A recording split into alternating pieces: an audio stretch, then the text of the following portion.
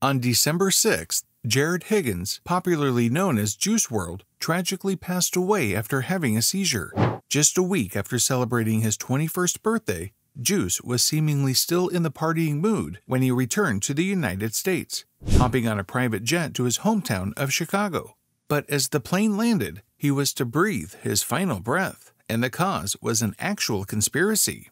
Initial reports state that the artist reportedly had a seizure after his private plane touched down at Chicago's Midway Airport on Sunday, December 8th, soon after 1 a.m. Law enforcement also stated he had been bleeding from the mouth when paramedics arrived. Although an initial autopsy could not determine an official cause of death, the circumstances surrounding his passing began to fill in some blanks. Some reports suggest that law officials had been on hand to search the musician's plane for drugs after his arrival.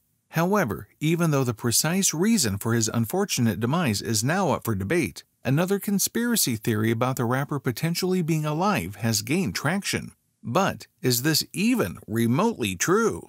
Though it's extremely morbid to think that someone would fake their own death, there is a rumor floating around that claims Juice WRLD did exactly that. The most widely accepted opinion is that Juice WRLD passed away due to a seizure, which was the topic of a trending TikTok video using his song Lucid Dreams.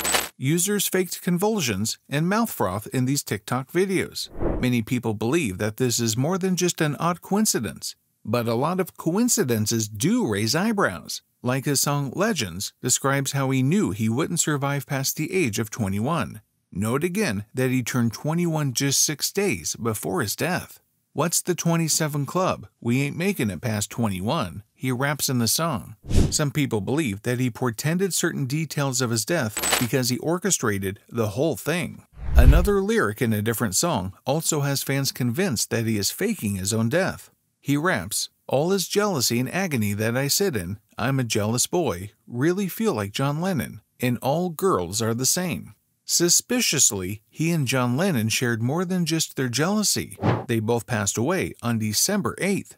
According to the belief, Juice WRLD chose this day specifically for his plan. But then, a very old tweet from the rapper was found where he talks about faking his own death.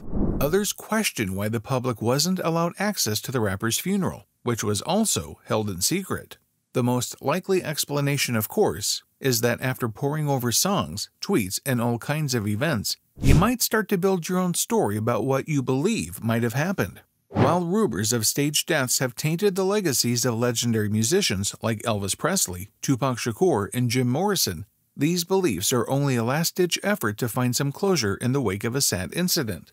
What do you think is the actual reality? Comment down below and fuel your thoughts. We'll see you next time. Until then, keep conspiring.